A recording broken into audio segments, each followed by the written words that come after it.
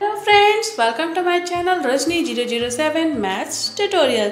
तो फ्रेंड, आज का पजल नंबर है 72। चलिए देखते हैं कि आज का पजल किससे रिलेटेड है। चैनल बनाए तो वीडियो को लाइक, चैनल को सब्सक्राइब जरूर कर दीजिएगा।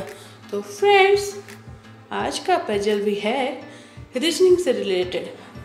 रीजनिंग पजल है, आप देख सकते हैं 1 2 3 अगर 18, 2 3 3 इक्वल टू 24, 1 3 2 अगर 12 है, 5 3 2 20, तो what will be the value of 1 4 2?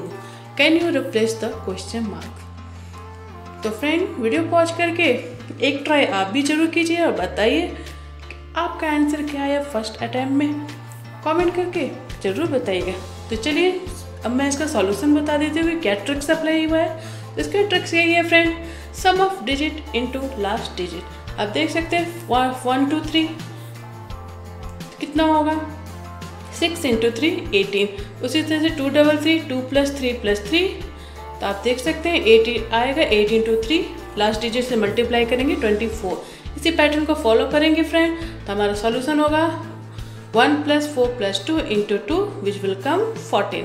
Yes friend, इस पजल का फाइनल सॉल्यूशन था 14। इस तरह से ये ट्रिक्स अप्लाई हुआ था। इस तरह से इस पजल को सॉल्व करेंगे।